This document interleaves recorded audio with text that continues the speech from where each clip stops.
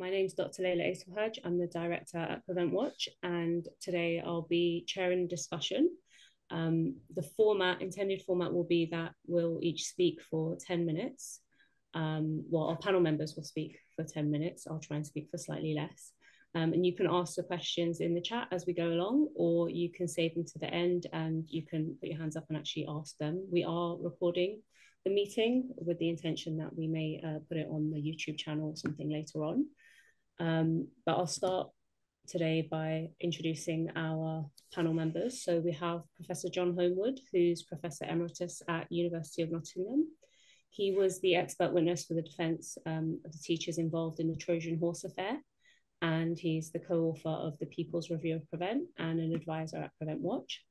We also have with us Alba Kapoor, who's the head of policy at the Runnymede Trust, which is the UK's leading race equality think tank. And she delivers large-scale pieces of policy research and works to set out Runnymed's anti-racist agenda. She was the recipient of the Kennedy Scholarship 2022 to 2023 at Harvard University.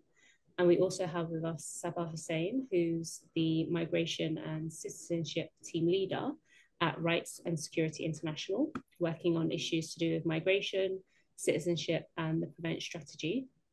And she's worked as a journalist focusing on human rights, civil society, and culture. So together and between us, we'll explore the significant, most recent developments surrounding the UN Committee on the Elimination of Racial Discrimination, or we might be referring to it as CERD, C-E-R-D, and their recommendation to suspend the UK's Prevent programme and consider reparations for victims of Prevent. So between us, we actually cover 3 of 8 organisations that made submissions to this particular United Nations committee. And the other organisations included the Race Equality Network, Children's Rights Alliance for England, Muslim Women's Network, the Association for Defending Victims of Terrorism, and a consortium that was organised through the University of East London. And today what we really want to represent is a slice of that bigger pie of evidence that was delivered to the UN, specifically around why Prevent has been so harmful in not only creating but reinforcing discrimination within the UK. And our collective submissions to the UN, we believe, have culminated in this very powerful response from the UN that acknowledges these harms of Prevent and insists on systemic change, not just to tinker Prevent, but actually to suspend it, which is one of the strongest recommendations. In fact, it is the strongest recommendation that has been put forward from any of the UK UN committees or the UN special rapporteurs. So this isn't the first time that Prevent has been criticised by UN rapporteurs or by UN committees. They have been raising concerns from 2016, and they've made recommendations about, with regards to these particular concerns. They've made recommendations in terms of what the UK should do. And of course, the UK has not listened. We do. Yeah. So this marks a very significant turning point, the fact that they have actually put forward this recommendation this time around to suspend Prevent, in terms of having that international recognition, because we know within the UK hasn't really listened to the UK civil society organisations. And so it's provided an opportunity for us to put this evidence forward on an international platform like the UN and really show that Prevent is causing these harms and inequalities across UK institutions. So it's no secret that, of course, Prevent disproportionately focuses on Muslim communities, that Prevent has fostered mistrust, that Prevent has caused alienation of the Muslim community, that it's led to the justification of racial profiling every day within core institutions such as education, such as in healthcare. And so today's conversation is about the gravity of these UN recommendations, what it means for justice, what it means for accountability and the road ahead. And we hope that this webinar can be something beyond just a reflection on the past and what we've put forward, but also can serve as a call to action as we continue pushing for change as a collective. So we'll each have 10 minutes. I will let Alba speak first, but just before Alba goes forward, just to clarify, I am chairing the event, and John will put forward a lot of what Prevent Watch has put forward in terms of their submission.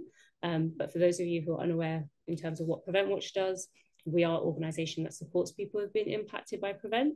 And to date, we've supported over 700 individuals, which meant that our submission to the UN was based on over 700 individuals that we've supported in the last 10 years.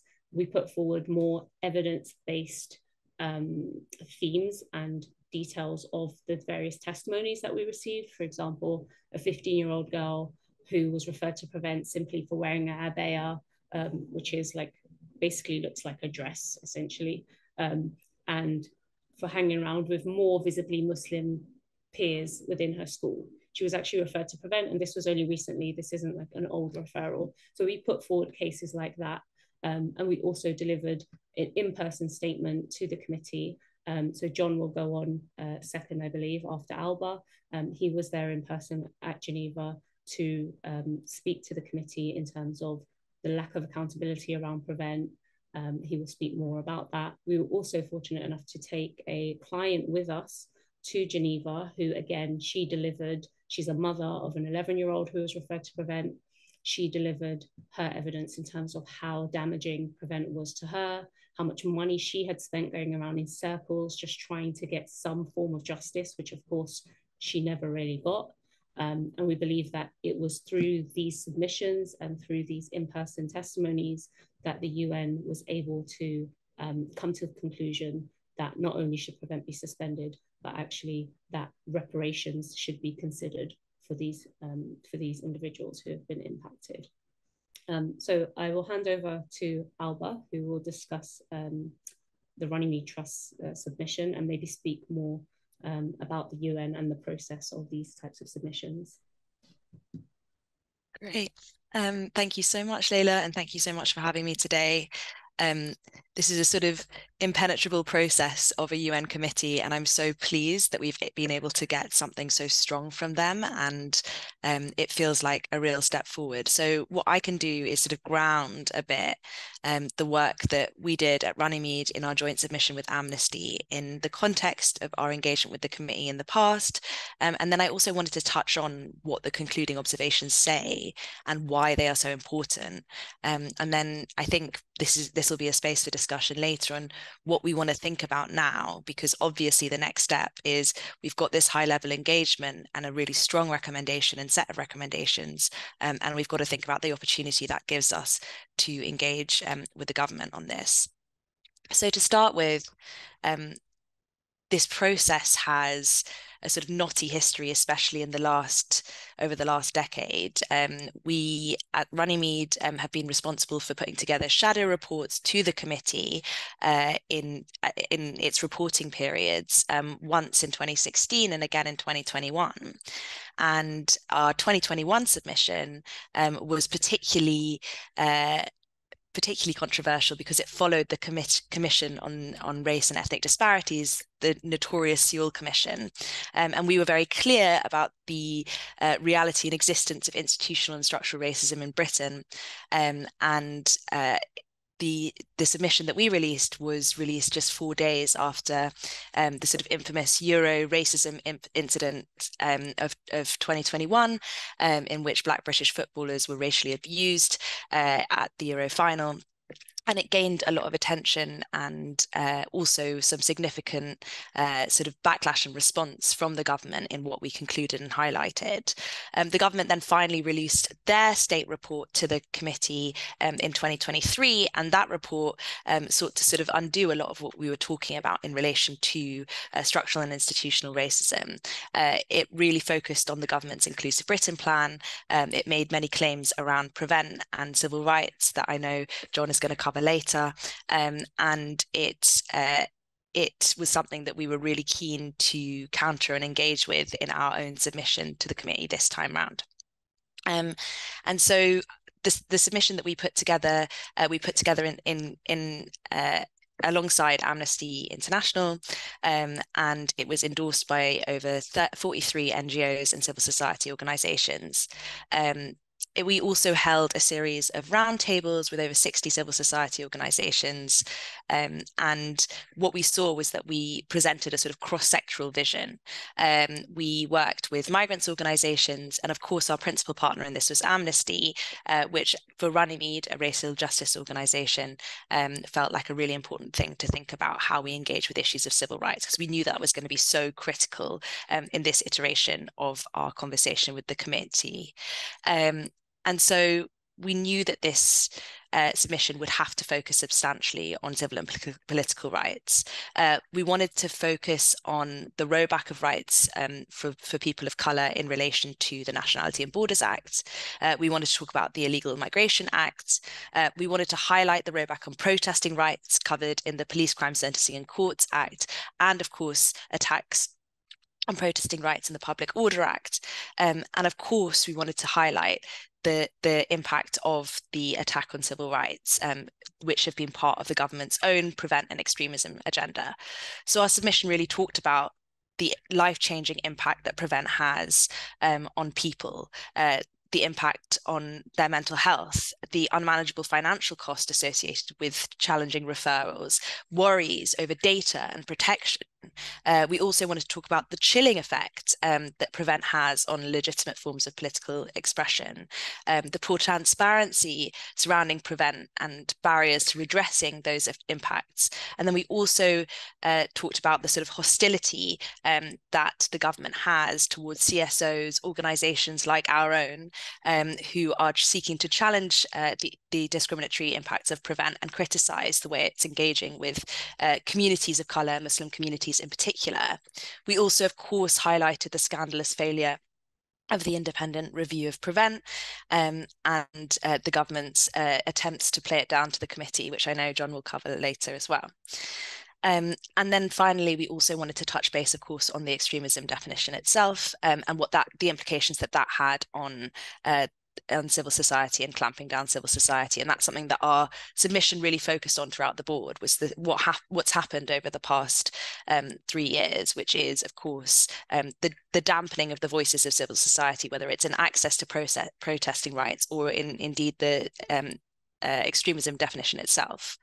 And I'm really proud of the submission because it took a really bold approach. We highlighted the urgency of scrapping these pieces of legislation.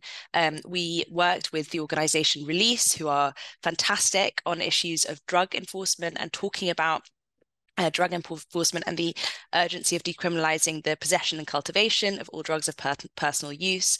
And we really took sort of bold steps around the importance of thinking around abolition, of thinking around scrapping and repealing these harmful pieces of legislation. And for us, that was made possible by our partnership with Amnesty, but also by the work that the notion of having this unity and solidarity with all of these other organizations who are also working in the space. And the fact that the organization was bolstered by over 40 people, 40 organizations the submission was bolstered by over 40 organizations, was really, really helpful as well in that. And then the final thing that I wanted to just touch on, and I hope I've got enough time, is just what the concluding observations said. So, of course, Layla's mentioned the suspension of prevent and call for reparations as a massive step forward as part of these recommendations.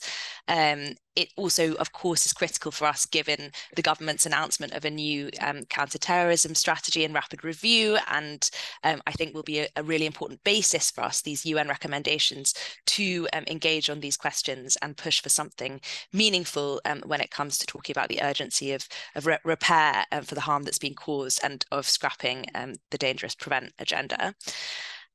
It also had some other really important concluding observations. One of the things that happened in our trip was that we talked a lot about the impact of the race riots, and we talked about the role in politicians and of rhetoric and of high-profile public figures in the race riots and in allowing this to happen. And that was a connection that was drawn on by the committee as well. They talked about the connection between public political rhetoric and the race riots. And we need to use that in our advocacy as well in the future. I think that's really important that we've got that from a UN committee. There was also a lot of focus on the over-policing of schools and a call to explicitly prohibit strip searches on children. That was a good step forward, and I think a result of a lot of lobbying, especially by release in Geneva itself, and also the calls that we put together in our submission as well.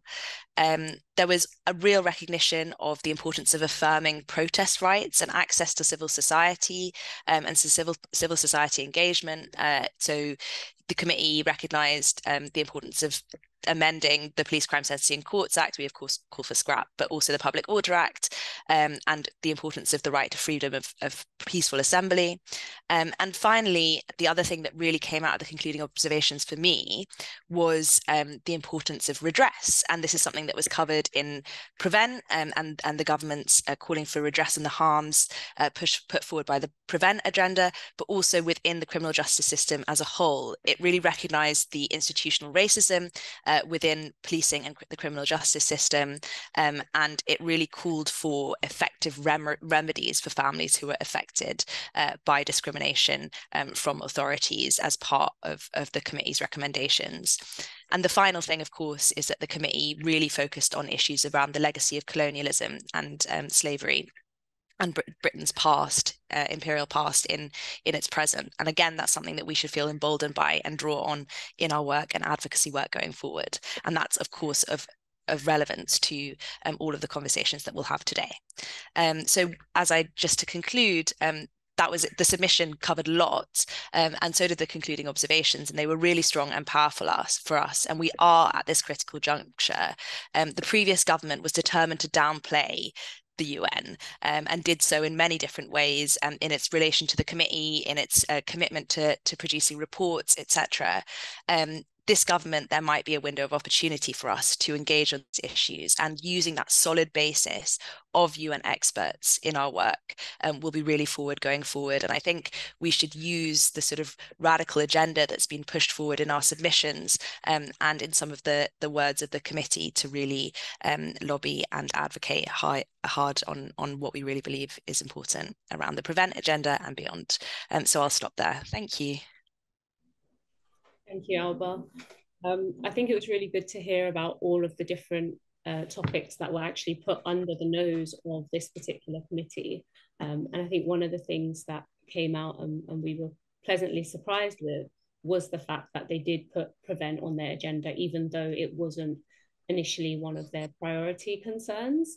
It did, by the end of it, make a very strong recommendation on it, and it ended up being of concern to this particular committee. So I will pass over to John to highlight perhaps also why that ended up being the case. Okay, thanks very much. That was a really superb account, Alba. Not sure there's very much to add, except to say I think what it did show was how effective we were in terms of the coordination of groups, and also the importance of having multiple groups there. It was a very difficult event in order to get in. There's the formal presentations, and then when there was informal discussions and responses to questions from the committee on the following day. And it wasn't clear that we were going to get Prevent up the agenda, but I think it was the way in which Prevent provided an example of wider difficulties and problems that the committee was involved in. So Alba has mentioned the issue of over-policing or policing within schools. We were able to indicate that policing was not only about, if you like, physical strip searches, but also mental strip searches through Prevent and Prevent referrals. And I think that was very effective, particularly in the context of the client of Prevent Watch, who came and gave, I think, a really moving account of the experience of her child within a school that really gave the lie to any idea that the government might have, as Shawcross put out, that PREVENT was light touch. So I think it was very vivid to the committee that what looked like, maybe just interviews or a bit of inquiry into concerns could be deeply traumatic for children and for their parents, and that there was no real risk at the back of it. I think they also appreciated that PREVENT was some very considerable distance from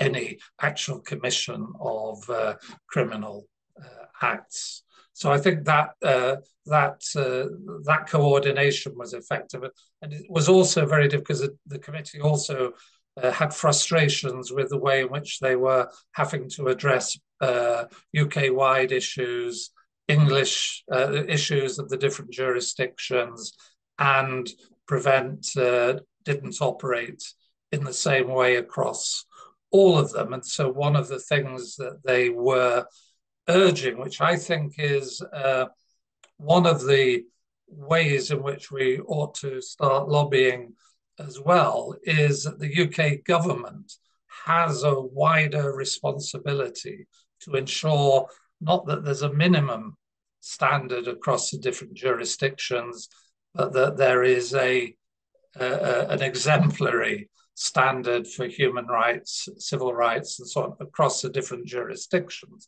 And in that context, it is particularly England which has the least developed development of the kind of the practices that the UN was looking for. And I think that's also should be a wake-up call to the Equalities and Human Rights Commission as well, because it bears some responsibility for ensuring those rights. It's noticeable that the Equalities and Human Rights Commission has not addressed any PREVENT issues at all, and didn't even make a submission to the Shawcross review. I think the committee, although it's far too polite to say so, has been very frustrated about the Conservative government's response. And in fact, their response to the report, which was part of what we were discussing, was not only inadequate, but in terms of PREVENT, seriously misleading. They, for example, stated it came under the remit of the Independent Reviewer of Terrorism, which is false. They talked about they talked about reviewing PREVENT, but didn't mention the Shawcross report. So it was woefully inadequate, as well as being misleading. And then I think one of the consequences of the power of the submissions was that when the state party, so-called, was called to answer questions, they were really shocked by the nature of the challenges they got. So, I mean, some of them, which if I were a government representative, I'd be deeply embarrassed about, was saying that, yes, we conducted public sector equality assessments of all aspects, and it's mandatory to do so. It's just that it's not mandatory to publish them. And that just created complete astonishment within the committee, that the government would say, well, we've done the reviews, but we've not let anybody know about what the reviews found. So I think they gave us an opportunity, and they did so very deliberately. Obviously, they were quite they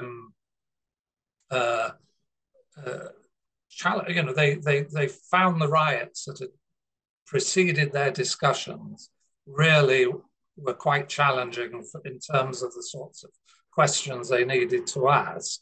But they were also conscious that it was a new government. So I think partly the radical nature of their recommendations is, you've got a new government, we're going to give you the means of doing it. You have, as civil society organisations, persuaded us of these serious issues. Now you've got to take that to government. And for me, it's quite worrying that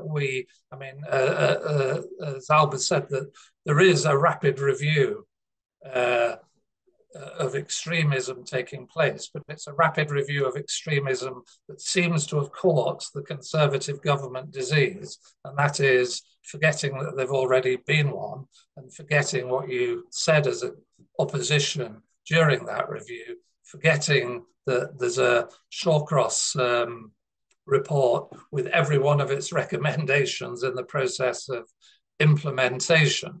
So I think we've got to find ways of getting into that review. But as far as I can tell, I don't know whether Albert has a different view on it, but it's not going to be a public review. It's going to be an internal review within the Home Office. And consequently, all the normal suspects will be lined up trying to undermine the UN recommendations. So I think it's really important that we press and also take heart from the fact that the kinds of coalitions and views we put together, the consistency across all our submissions is actually the best evidence for why successive governments have got this wrong. I'll just stop there and pass on to Saba. Thanks. Thank you, John. I think what you highlighted quite nicely is just how difficult it is for anyone, whether it's within the UK or even on the UN platform, to get any information and transparency when it comes to Prevent. And I know that Rights and Security International have done a lot of work around Prevent, and especially within trying to get information in terms of like FOIs, etc. So yeah, I will pass on to Saba from RSI to speak about their submission. Thanks, Layla. I might fall short of 10 minutes. I think my colleagues have already established a lot of the crucial points to do with the submission and to do with the event in Geneva. And I need to commend them for the incredible work they did on the ground and their continued work on this as well. When RSI addressed the UN Committee on the political issues of racial discrimination, we highlighted the need for legislative reforms in the UK, and our submission called attention to 3 issues. So the government's sweeping powers to revoke citizenship, misuse of the common travel area in the UK and the Republic of Ireland, and then obviously we emphasise Prevent's disproportionate impact on Muslims, people of colour and other minority groups. And these are systemic failures that fundamentally undermine the principles of fairness and equality that the UK has committed to uphold in these various conventions. And the committee hasn't overlooked these issues and has previously reflected on Prevent's troubling effects, as Layla addressed at the beginning, in its last report. And we thank the committee for its particular focus on the UK's counter-terrorism policies, because Prevent has transformed into a tool that police thought that stifles free speech and disproportionately targets already marginalised communities. Muslims, people of colour and other minority groups to bear the brunt of this very flawed system with no effective oversight or meaningful evaluation of its impacts. And it's a policy that fosters discrimination under the guise of security. It weaponises fear and suspicion against people who are already vulnerable. And the violent, Islamophobic, racist, and anti-migrant riots of the summer painfully re-established what we've known for so long about the vilification of minority communities that our state policies only exacerbate. And these intrusive measures are implemented with an alarming lack of transparency and accountability. And that's one of the points that RSI has focused on last year. Despite repeated recommendations from the committee and civil society organisations, the government has refused to establish effective monitoring mechanisms or safeguards against abuse. And the committee noted that it further recommends that the state party ensure there are effective independent monitoring mechanisms, as well as sufficient safeguards against abuse of the existing measures, and the people affected are given adequate reparations. But we know from our freedom of information requests over the last year that the police and the government do not systematically collect or store information about the racial identity of people referred to Prevent. This is not an oversight, it's a deliberate choice. The Home Office of the former government has explicitly admitted that the racial data it holds is incomplete and potentially inaccurate. And the police have failed to record the racial identity of nearly 2/3 of the over 50,000 people referred to Prevent since 2015. And this is unacceptable in any policing activity, let alone one with such grave implications for civil liberties. And we also published reporting in 2022 that the UK's handling of personal data under Prevent is illegal under the European Convention on Human Rights, and at minimum, the treatment of personal data under PREVENT is not based on clear and accessible laws and regulations regarding how government bodies may gather, store, share, and otherwise process data, which violates Article 8 of the Convention. And our research shows that PREVENT has created an atmosphere where self-censorship has festered, where students are afraid to join activist movements, and where communities feel under constant surveillance. And this isn't just a failure to protect, it's an active harm to members of our society. The irony here is that the PREVENT duty doesn't even apply uniformly across the UK. In Northern Ireland, where we do a lot of work, a region with its own history of violence linked to political beliefs, the PREVENT duty is conspicuously absent, which begs the question, why are Muslims in Great Britain treated as a greater threat? The disparity is glaring, and it only serves to confirm what we already know, that PREVENT isn't about security, it's about control. Our findings in our report, Preventing Dissent, suggest that while the government's useless strategy continues to disproportionately impact Muslim communities, the targeting of so-called non-violent extremism is also producing a climate in which people from non-Muslim backgrounds are also losing their ability to engage in non-violent protest and civic action without fear of harms. A document from online PREVENT awareness training also includes believing in socialism, communism, anti-fascism, and anti-abortion in a list of potential signs of ideologies leading to terrorism. And so the extent to which PREVENT goes is ludicrous. We need to continue to demand the suspension of PREVENT and insist on transparency to hold our leaders accountable, to ensure that no one is targeted because of who they are or what they believe. The committee also called for a suspension of the PREVENT duty, and to touch on this briefly, what's crucial is that the role of the police in the PREVENT duty and the referral practices from public sector bodies need to be removed and redirected to safeguarding health professionals without involving criminal measures in spaces where they're not needed if there is no concrete evidence of violence or harm. And this is one of the points we're aiming to address with the new Labour government. And we're very lucky, all of us, to be united in the tireless work of dedicated campaigners, activists, and academics, and organisations that have brought these injustices to light. And this really does show that change is possible when we stand together. And I think the tireless work of our communities and our activists will continue. I'm hoping that they continue to lead to strong recommendations. Thank you. Thank you, Saba. Thanks for that. And thank you to everyone else who spoke, to Alba and John as well. So just for some context, the UK is a member of the UN, and it's expected to uphold certain human rights standards. And when the UN flags a problem, it should create a sense of urgency for the UK government to make changes. And so now that the UN said have put forward these recommendations, the UK government is obligated to respond within the next year. So we await their acknowledgement and potential action on these concerns about the PREVENT duty. They have been very long-standing concerns.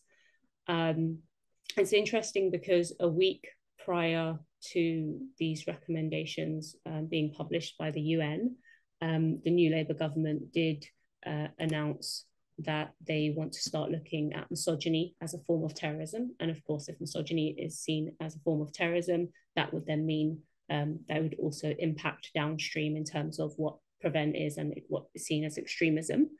And so we may see more children, for example, being caught up and being accused of being potential misogynists in the future. And therefore, if you're a potential misogynist, then you're a potential terrorist, and also being caught up in PREVENT, as well as, of course, even more severely, if they're seen as terrorists, that's of course worse in terms of how the threshold for CT legislation is going to be passed down. So it is quite worrying, and we do hope that 1 week later, these UN recommendations were put forward, and maybe it will allow this new government to rethink its strategy going forward in terms of bulldozing any more counterterrorism legislation without those thoughts and without those considerations. I don't know if there are any questions. I can't see any questions in the chat at the moment, but if there are any, feel free to pop them in the chat or just raise your hand and ask.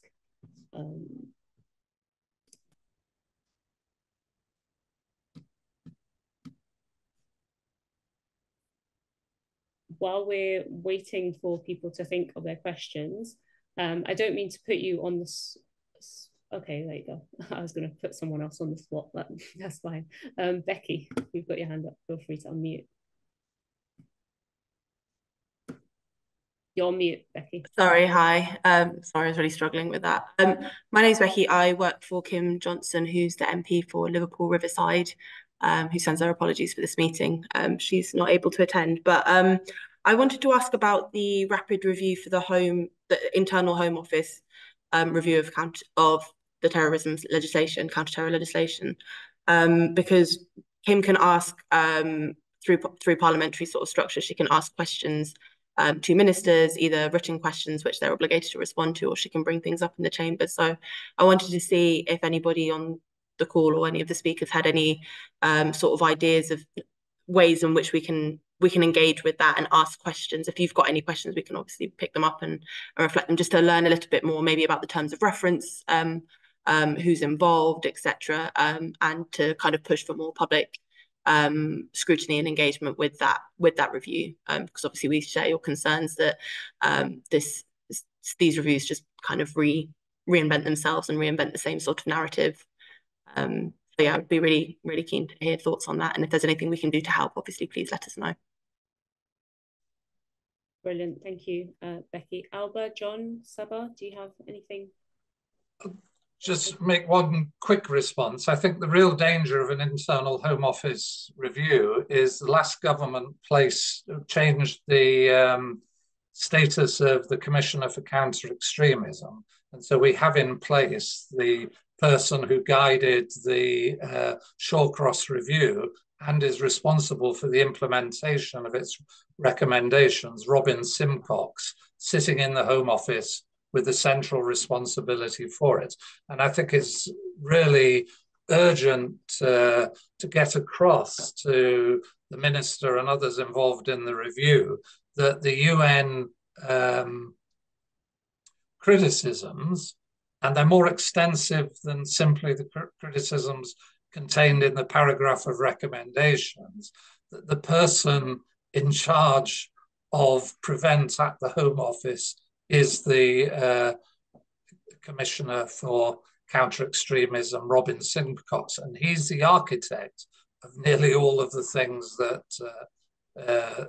are being criticised. So I don't think we as organisations would have much confidence in a review that placed him at the heart of it. Obviously, he's going to have opinions that would be put into a review, but in a sense, he's been pushed into that position. And it's interesting that Sara Khan, I think most of us have reservations about Sara Khan as well, but as a figure, you would expect her to be received more sympathetically by the Labour government, considering the nature of the things they've said about misogyny and so on. But she is no longer an advisor, so has, in a sense, been removed from that position of influence while they've been silent about Robin Simcox.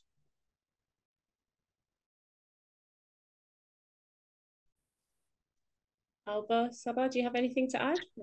The only thing... sorry, go ahead. No, I was just saying, thank you, Becky. That sounds like a fantastic opportunity. I think it is a real opportunity with the new government that, I think with the previous government, we just for so long just really hit a brick wall when it came to recommendations and PREVENT. And now we've got this massive window of opportunity to really be able to influence this change. So I think we'll discuss how to be in touch with you about that. And please feel free to drop your email in a DM, or to email Layla, or email whichever email came to you to send you a link to the event, and we'll definitely get in touch. Thank you so much. Yeah, I think that would be good. We can follow up, Becky, afterwards, because I think there are some other organisations as well that we could always link you in with to get more on that. Thanks. Nadeem, you've got your hand up. Yeah. Hi, Nadeem Qureshi for the Racial Equality Network here with Humma. Humma attended the actual sort of United Nations committee and presented our report as well there. I think my question was, it's fantastic we've got this opportunity now to really influence the government.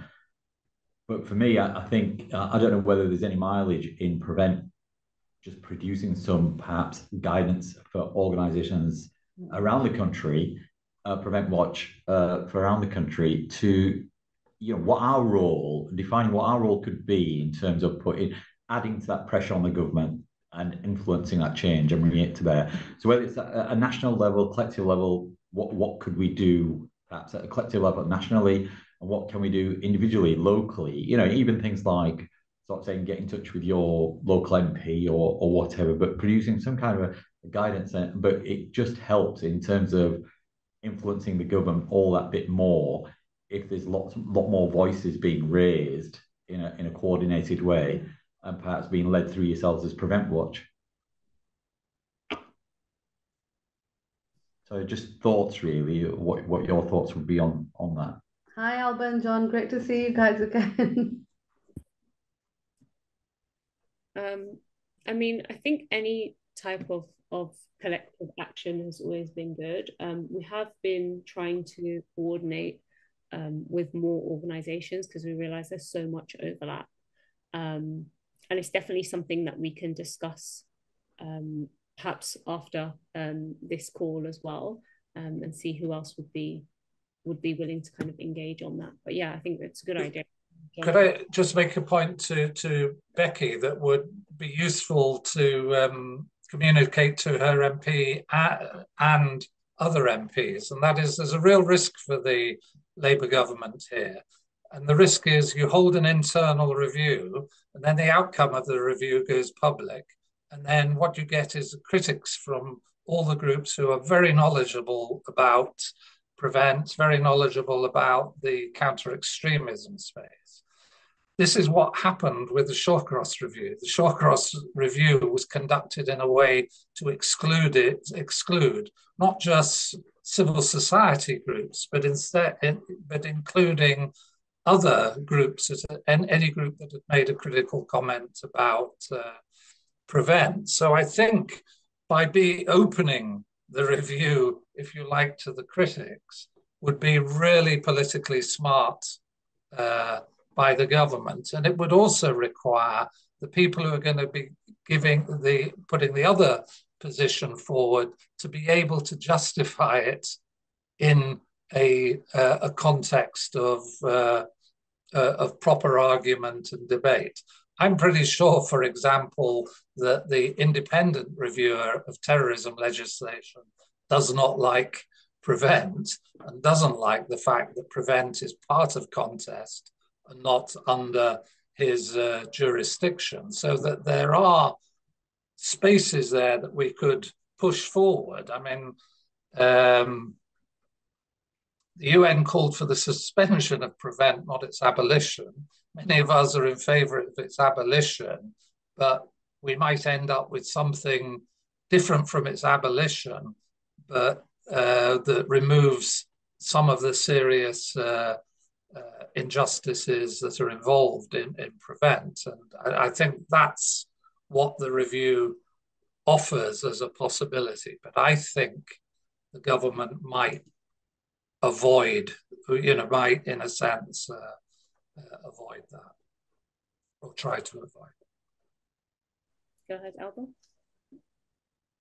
Yeah, I think there's something really important about that kind of point more generally, Nadeem, about the importance of this kind of utilizing spaces for collective action, and that's what the UN submissions did. There was something really powerful about the way that we were able to coordinate and build together. And I think there was so many aspects of the diversity of the groups who came, including regional diversity, different groups representing different communities. And I think it's really urgent that we kind of replicate that as much as possible. So I think as a sort of takeaway point from this conversation, and thinking about the future of coalitions around Prevent, but also the other issues raised by the committee as well, I think it's important that we can think about that as an action for the future, as a sort of result of this conversation as well. Also, hi, Homa. Just to add as well that so one of our teams at RSL, we've been in contact with some representatives from the government about kind of potential recommendations and alternatives to Prevent. And one of the things that we're trying to propose with feedback from a few other organisations, including Prevent Watch, including Amnesty, is that violence prevention mechanisms will really need to meaningfully engage with a diverse range of UK community and civil society organisations. That's one of the elements in our recommendations. And that includes the scoping phase, the design phase of any violence prevention programme. because there are all these organisations and communities that have been tirelessly working on Prevent for so long, but past strategies have just disproportionately focused on Muslim communities and kind of just like and fed into them, fed out, and there hasn't been any comprehensive engagement, and so that's one thing that I'm definitely featuring and hope to take forward. Just a point that's being made in the comments, it's worth highlighting. It is a seismic kind of position we're at right now. I mean, people have been involved in this space will know the policy from 20 years ago, and 10 years ago from when it became a statutory obligation on the public sector. And in that time, you've got voices kind of growing and kind of sharing some of the cases that have come out in the public domain. But there've always been, it's kind of a victim kind of speech and always been dismissed. So now to have a platform like the UN come out is quite seismic. And as from an advocacy perspective and campaign perspective, to be able to just reference that as reasons for challenging in the workplace or indeed in the public sector employees kind of workspace as well, that becomes an amazing reference point that we've just not had previously in this campaign. So it is, I think, really, really important. And as somebody said, was being part of this campaign, it's probably a point to celebrate that has been achieved by the collective and should be recognised like that.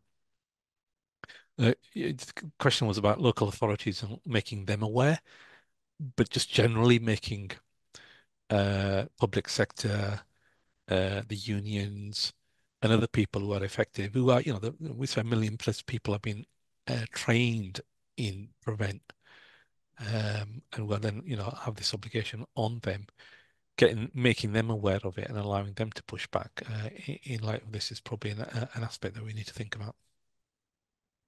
Yeah.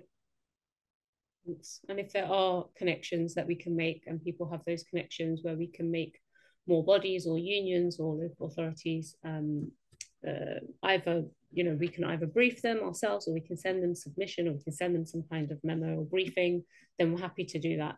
I think part of the issue is just making sure that we have those networks. And I think between us, we do have the networks. It's just joining those dots up together. Are there any more questions?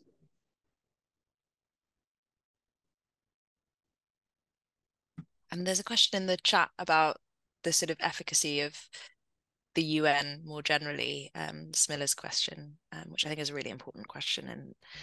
And yeah, so just wanted to flag that. Yeah.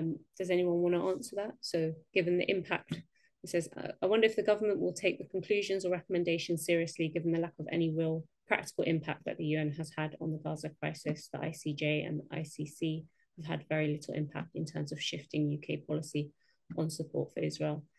So I think, yeah, firstly, generally, in terms of, does the UN recommendations actually have any impact? It's supposed to have impact, but we know from past experience that many of these recommendations have fallen on deaf ears.